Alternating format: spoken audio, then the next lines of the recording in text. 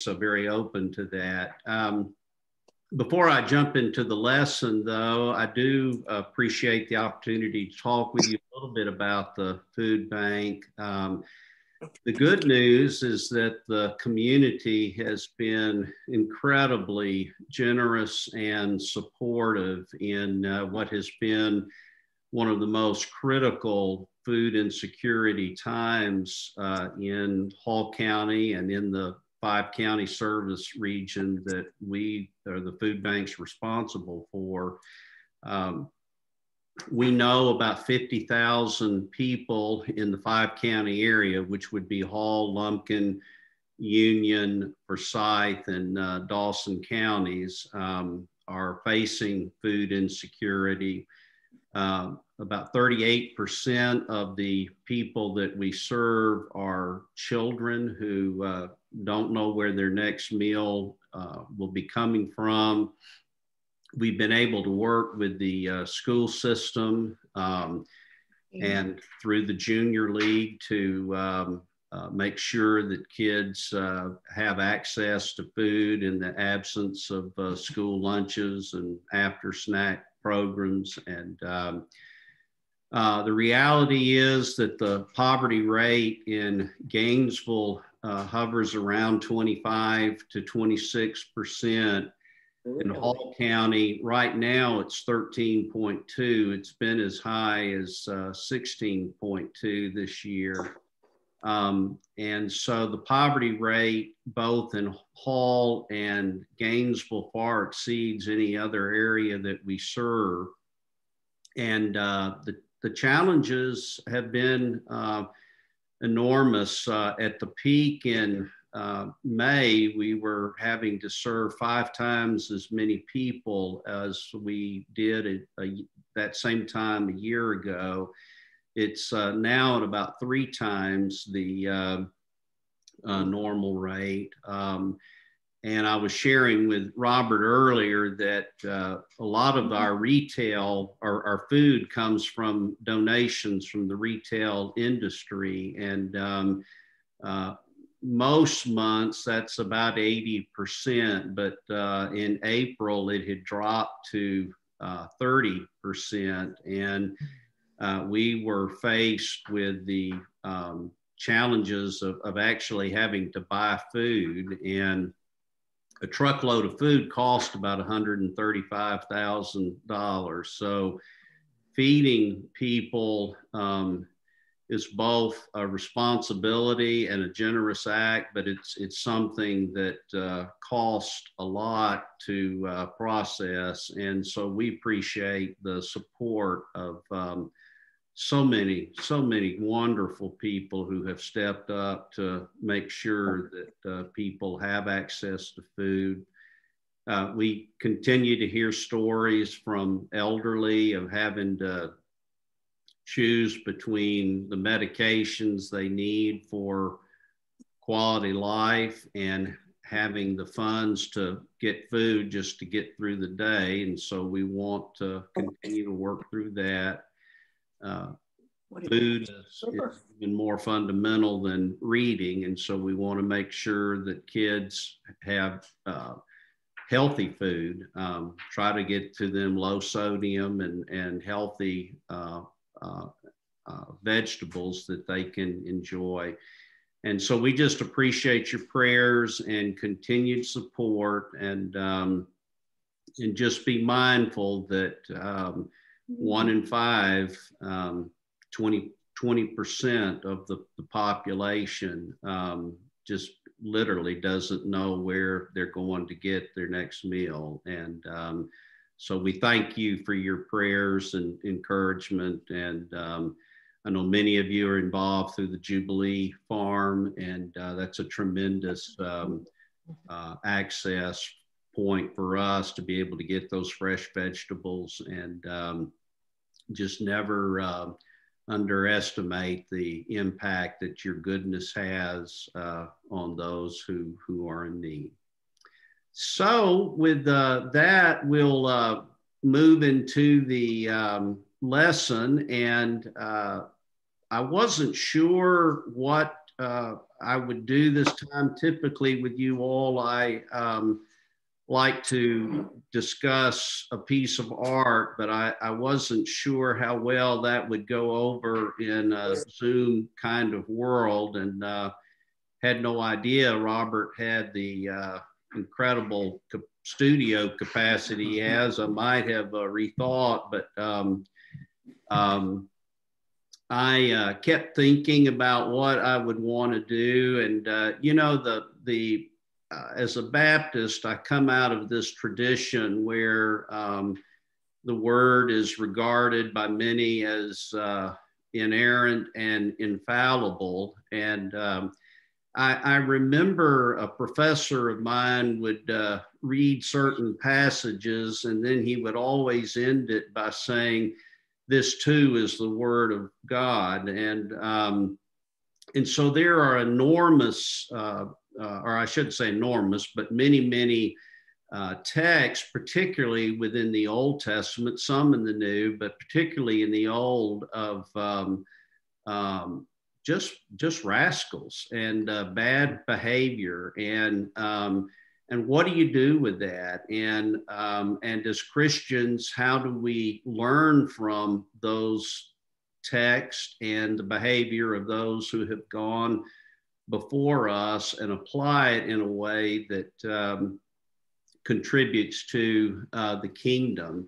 And so I have a series of lessons. The overarching title is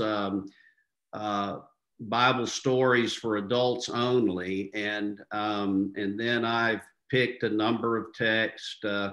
You know, David and Bathsheba would be one of those. The rape of Tamar is another one, and this, the first in that series, is a lesson titled "Noah Exposes Himself," and so I wanted to look at that, particularly because of the implications for racial divide, and to see what we might learn from the weakness of Noah that would open us to a healthier way, a way of more light for us to follow. So, Robert, I kind of jumped right in, and I've already messed you up, but that was the first slide.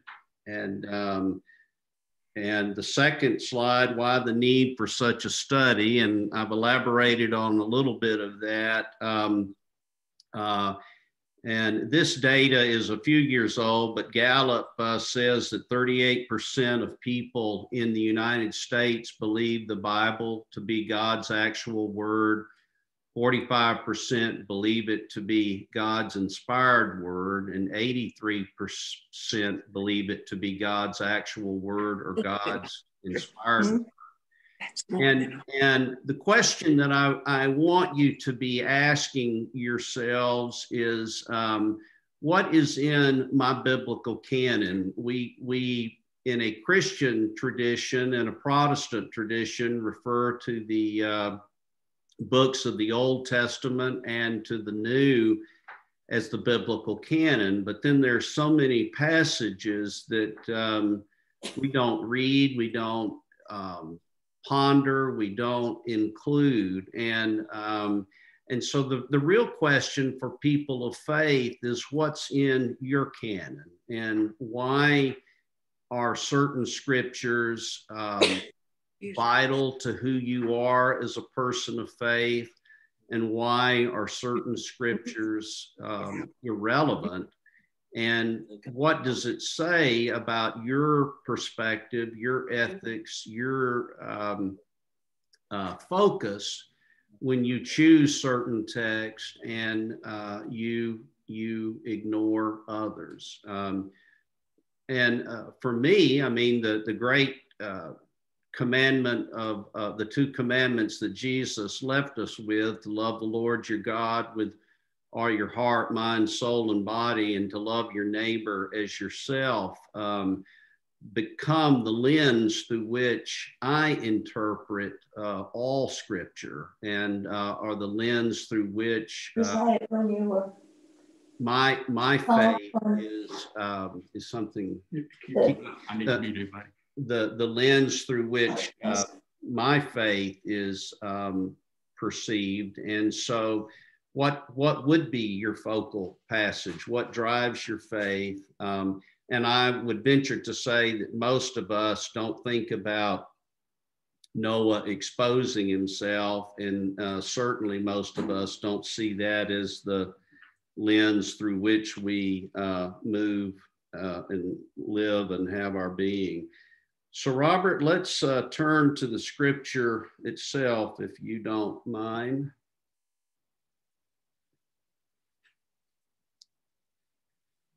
Next slide. So this is Genesis 9:18 through 29. The sons of Noah who went out of the ark were Shem, Ham, and Japheth. Ham was the father of Canaan. These three were the sons of Noah, and from these the whole earth was peopled. Noah, a man of the soil, was the first to plant a vineyard. He drank some of the wine and became drunk, and he lay uncovered in his tent. And Ham, the father of Canaan, saw the nakedness of his father and told his two brothers outside. Then Shem and Japheth took a garment, laid it on both their shoulders, and walked backwards and covered the nakedness of their father. Their faces were turned away, and they did not see their father's nakedness. When Noah awoke from his wine and knew what his youngest son had done to him, he said, "Cursed be Canaan, lowest of all slaves shall he be to his brothers." He also said, "Blessed by the Lord my God be Shem, and let Canaan be his slave. May God make space for Japheth, and let him live in the tents of Shem, and let Canaan be his slave." All right, Robert, if you'll go to the next slide. So we've got a profile of contrast where Genesis 6:9, the man who walked with God lies naked and drunk now. And the question is, what do we learn from that? And what does it say about our own lives and those places where we have walked with God, but yet other times in our lives where we have let ourselves be exposed? And is it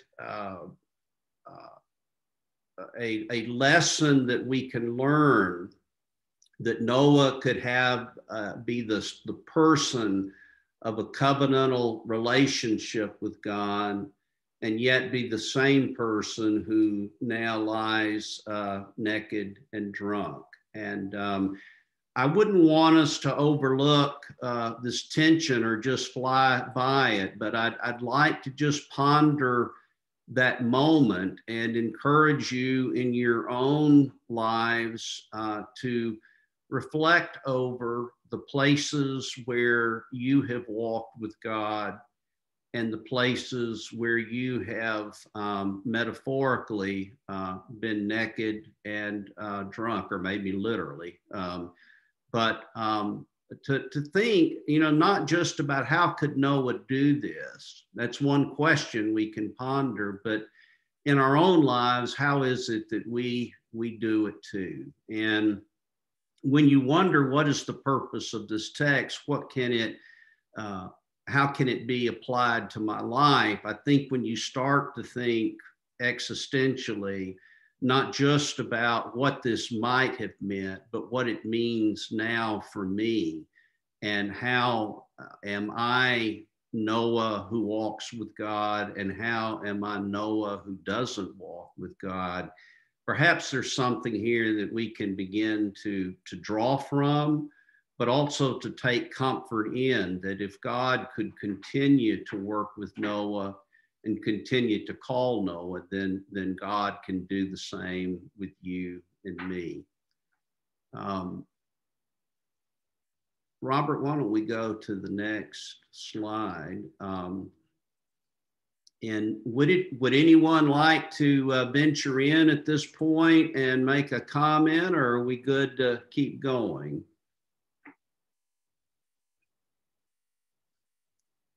Keep going. Okay. So let's talk a little bit about Robert, if you'll pop that next slide back up, the tensions. And I do have a question for you. Why would the biblical narrative keep talking about Ham in relationship to Cain? Anybody have an answer?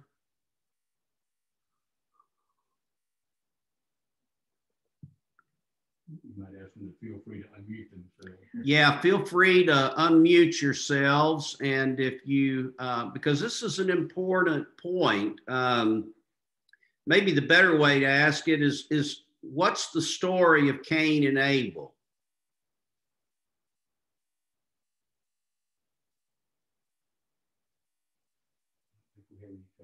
Okay. Y'all are not an engaged group this morning. Who was Cain? Anybody? What did Cain do to Abel? He killed him. And so Cain is cursed. Now Ham is cursed. Part of the narrative here is that Cain offered fruit from the ground and Abel offered a slain lamb, and there are all kinds of narratives tied to the Baal worship and the agrarian culture of those who worshiped a false god, and so here you've got Abel and the honoring of Abel and the legacy that he will provide, and so Ham now falls into the tradition of Cain, and the curse continues. So Robert, if you go to the next slide.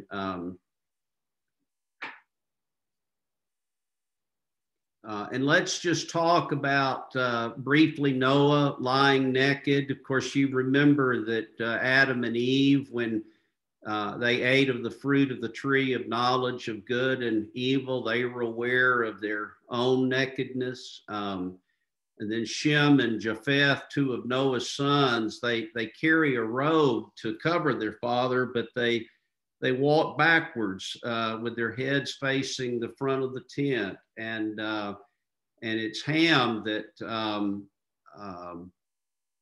when he looks at his father, does the act that will evoke Noah's curse on him. But here also in the nakedness, we see a lack of control from Noah, and certainly a lack of judgment.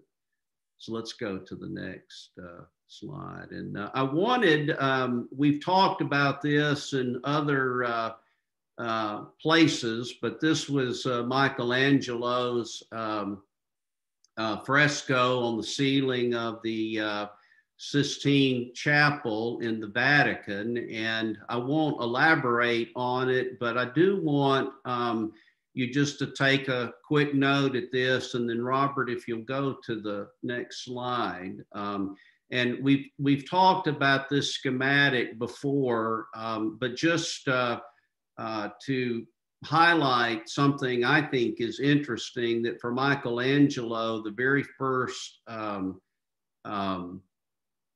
slide or panel is Noah exposing himself, and that's all the way in contrast with the last panel on the right, where God divides light from darkness. And so for Michelangelo, one of the symbols of fallenness, one of the symbols of darkness, one of the acts of degradation that he regarded as one of the clearest examples of the depravity of humanity was this drunken state of Noah that is in juxtaposition to God's ability to bring about light. So that's an interesting side panel, I just think it's an incredible piece of art, and it's an interesting point to ponder why, rather than with the fallenness of Adam and Eve, that he would begin with the drunkenness of Noah. And Robert, let's go on to the next slide after that. And then this was just by Bellini, another Renaissance painting of the drunkenness of Noah. And interestingly, you see Ham on the left, who has far darker skin than the others. And so I want to, Robert, let's go on to the next slide. And so the question then is, what did Ham do? He broke the Levitical code that stipulates, none of you shall approach to any that is near to kin to him to uncover their nakedness. And Ham should have done what Shem and Japheth did, but he looked at his father. He reported to his brothers what he saw. And the biblical text doesn't go into great detail. It just says when Noah awoke from his wine, knew what his youngest son had done to him. And so we don't know how he became aware, but certainly he focuses his anger on Ham. So Robert, let's go to the next slide. And then this is the curse of Canaan. Noah punishes Ham's act of infidelity by cursing his son. Canaan and all of his descendants, the relegated position of servitude.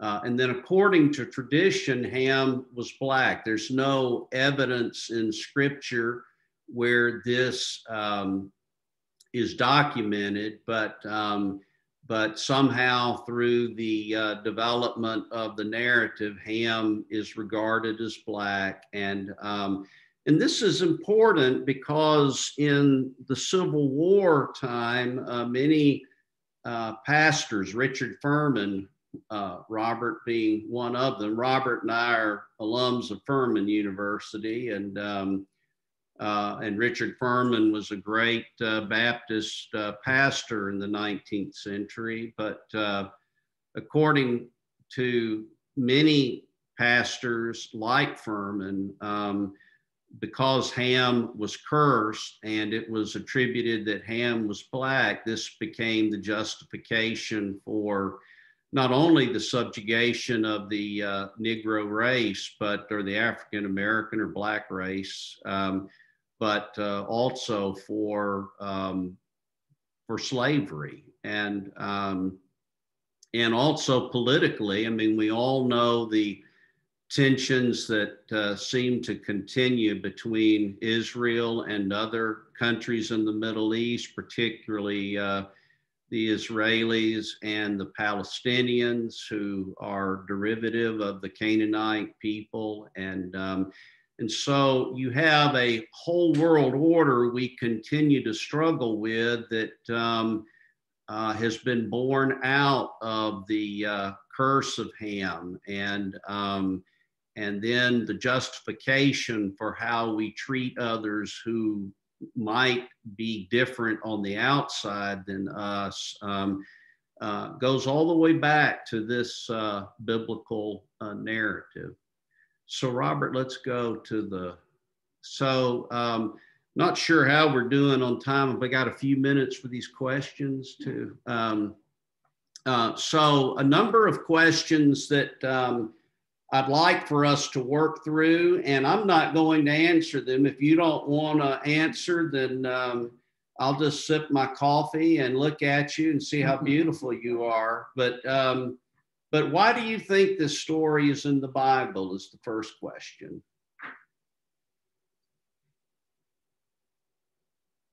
Oh, there's Latrell. Yeah.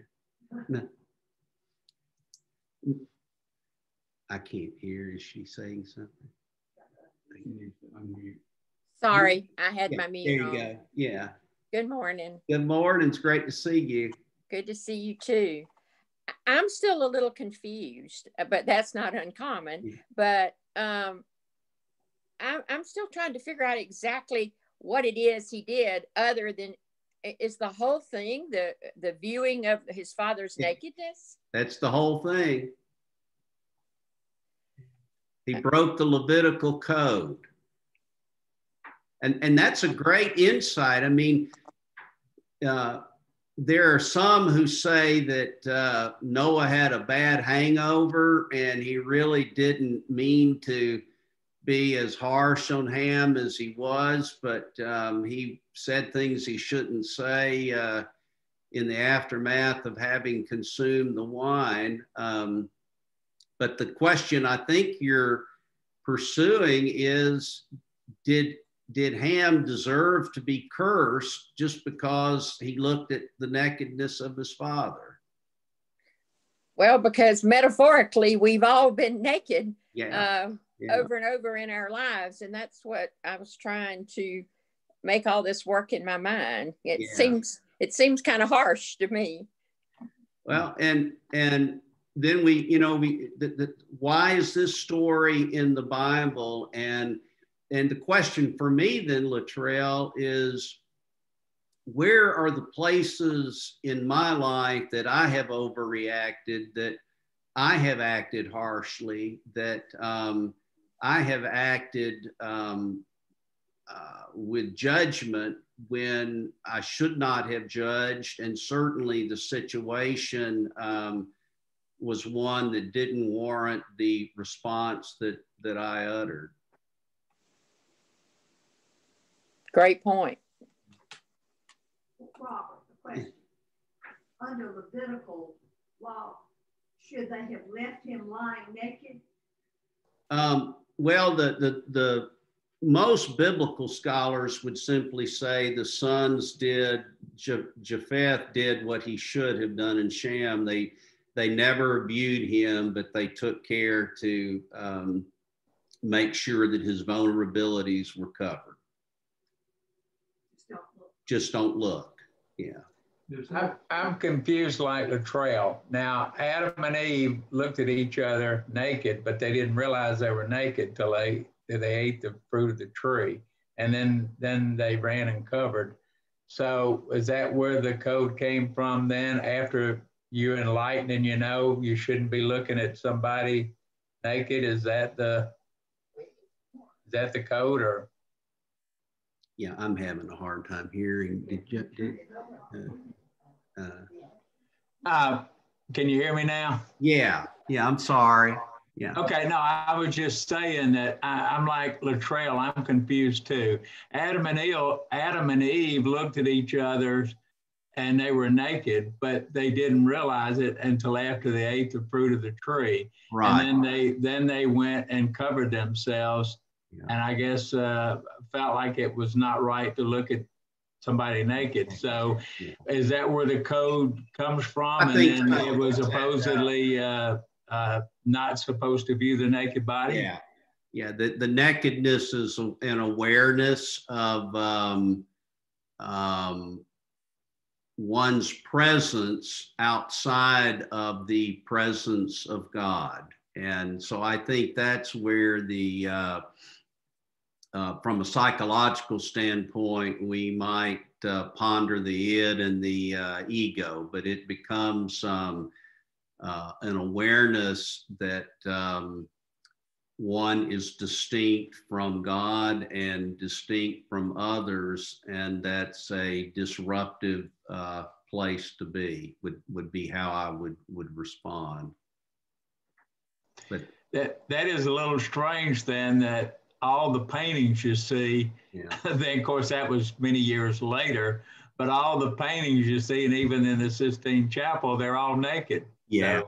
Yeah. Of course, the Pope, after the Council of Trent, had another artist go back and cover up the nudity. So we've been struggling with nudity throughout the history of the church.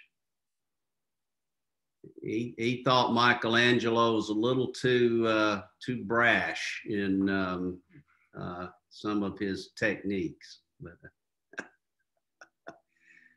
so Robert, let's look at the next question and see. Yeah, so and I'll just, I mean, the questions I had are what insights, if any, can this story provide? What does Noah's drunkenness symbolize? So let's maybe just ponder one or both of those questions for a moment. But for me, I'd really, really love to hear, why is this story, do you think, in the Bible? And does it have any value? And if so, what are the insights? What's the value that this story can bring to our lives, individually or as a community?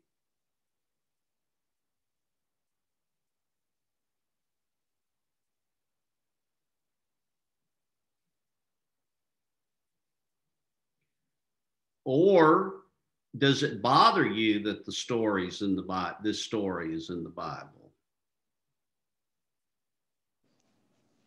Well, it's two things for me. One is that, are you hearing me? Yeah, I'm trying to see who's talking. It's Ellen, but. Oh, okay, I got you. Yeah. Okay.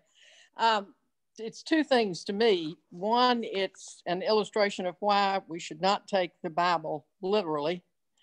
And the other thing is that it's a good illustration of we're all flawed, and we cannot criticize a person perhaps whose life mainly is showing that he or she has done good things, has meant well, has loved people, but at some point has had a fall from grace. Mm-hmm.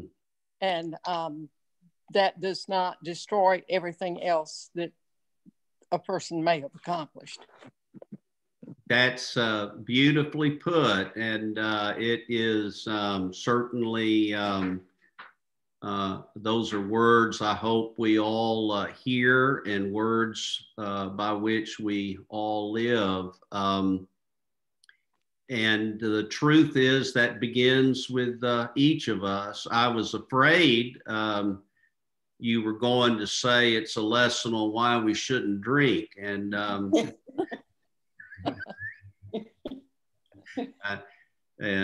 overlooked that part of the canon, but I do think it's a lesson in responsibility. I think it's a lesson in forgiveness. I'd also say it's a lesson ultimately in our ownership of our finitude and our failure, but also our faith that God can take whoever we are, wherever we are, whatever we say, whatever we do, and still work through that to broaden the kingdom of God. And ultimately, that's the ship we want to be on, right? Is the one that's sailing toward light and toward grace and toward a broader community, and not one that is sailing toward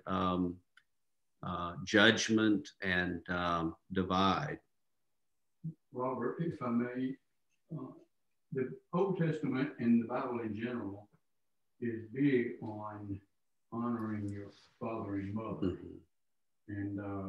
And this fits right in line, in my mind, with that almost overemphasis in the Old Testament, that it's kind of driving that point home, that the Ham had an opportunity to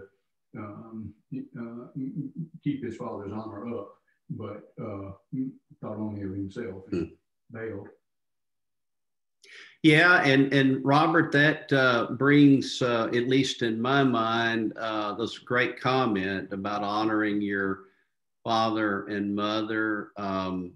But the great story in Luke about the prodigal son, and no matter what the wayward child does, the father still accepts and loves the son, and welcomes him home. And so, you know, if you could rewrite this passage, wouldn't you love to have seen Noah accept what Ham did, not embrace it, but still welcome him home? And what do you do with the parental curse in the Old Testament that is balanced by the parental acceptance in the New? Hey, Robert. Yep. So this is Bill Coates. Hey, Bill. Good lesson this morning. You really got us thinking. You know, one of the things that Ellen just said really jumped out at me and spoke to me about this. This is a good example of how the Bible should not be read literally. And you know, if you realize how the Bible came to be, and you mentioned you suggested that when you talked about the retroactive reading of this passage, but if you know, so the Bible is written down long after the events that are represented or spoken of, and of course we know that Genesis 1 through 11 is heavily mythical. It's not so much historical as Genesis 12 comes to be with Abraham, and then the beginning of the Jewish religion and system. But in those first 11 chapters where it's so mythical, you know, I picture the writers of the Bible pulling these oral traditions that had been around forever, pulling them together and putting them down. And so they're asking big questions that were asked around the campfire when they were in small tribes. You know, how did the world come to be? You know, and you get the creation story. And every culture has a creation story. This happens to be the one that we as Jews and Christians look back on, and Muslims as well, on the creation story. And then you know, perhaps they're asking a question, hey, why don't we like the Canaanites? You know, why are these people so beneath us, and why are they so bad? And so they can go back and point to something in their own oral tradition. They can say, well, it all goes back to Noah, you know, when I mean, he put a curse on those people. Sure. Which is the same thing that happened in the American South. Yeah. You know, well, they were cursed. I remember as a child sitting in church on Sunday morning in my little Baptist congregation, and our preacher telling us this. This was still being proclaimed. You know, 40 years ago. Well, when I was a child, that would have been 20 years ago. But seriously, you see what I mean? I think they look back on these stories as I think we can look back on these stories as a way of predicting what happened to humanity: racism, bigotry, an emphasis on moral purity and those Levitical codes that we today don't look on in the same way at all. Those purity codes forbid the eating of pork. Yeah. You know, some of you probably had a pork chop for dinner last night and didn't think a thing about it, or shrimp or whatever. I'm not saying they're all in the same category, but I do think that a text like this helps us to understand that number one, human dignity is very important and we need to uphold it. But we all know that we have failed. All of us have. As you pointed out, we failed as Noah did in not treating his son with a little more mercy and dignity after he had broken the code. And we fail as in the same way that Ham did. Because we too have not treated our elders with respect and dignity at all times, or others, whether they're elders or not. So I look at it as a way of saying, how did we get to be in this mess we're in? You know, and this is a good example of how we got there.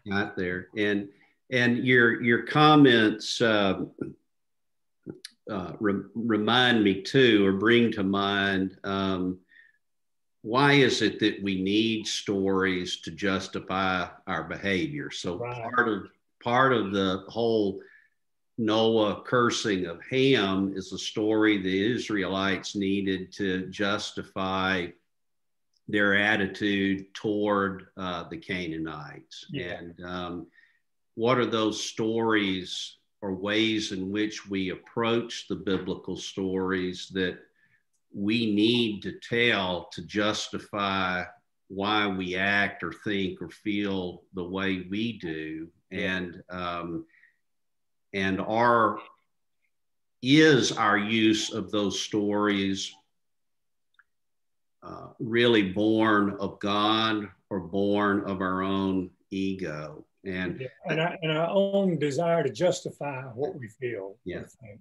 It's kind of funny, Bill, you were on the left side of the screen and I lost you, and then you moved to the right side. So well, I'm trying to keep you on guard. Yeah. So yes, ma'am. I was just curious.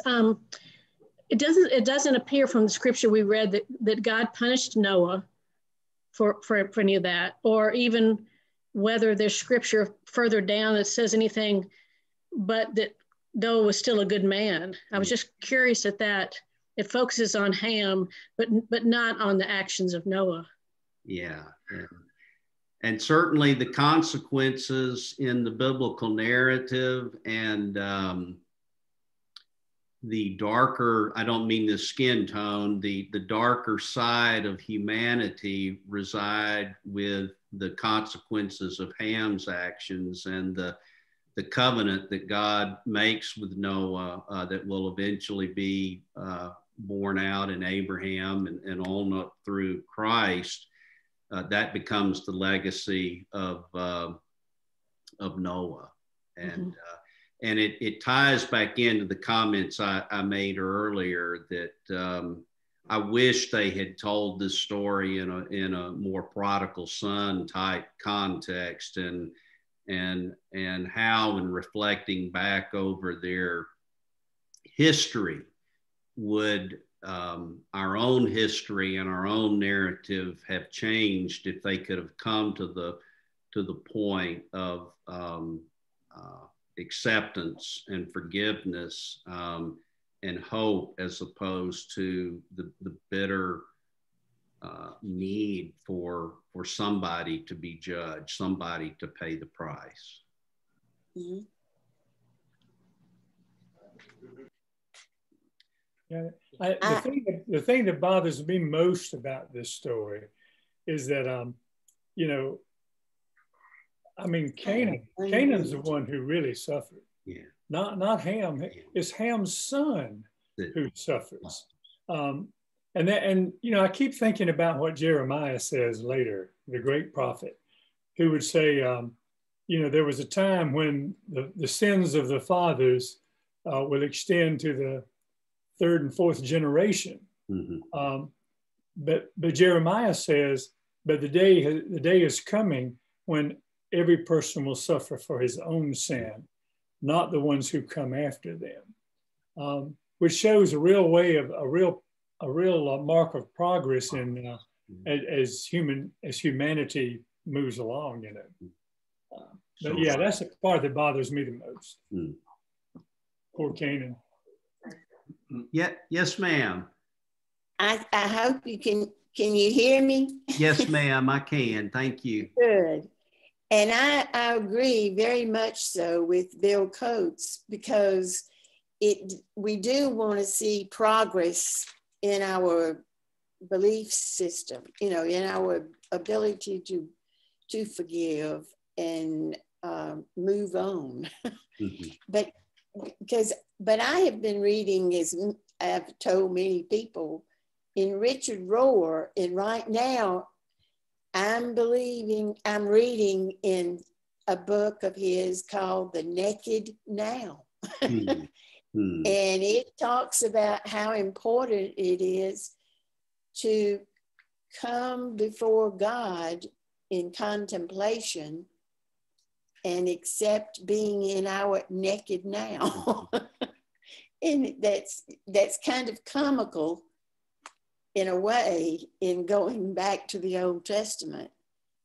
It shows how much difference there is in so many things in the present Christian beliefs and the Old Testament. I appreciate that, and I love Richard Rohr. I'm not familiar with that book, so you've given me something to read. I appreciate that. It is very good. It's more so about contemplation. Uh-huh. And I think that's where I want to leave us, because one of the great gifts of this lesson, or not this lesson, but this biblical text and other texts like it, is that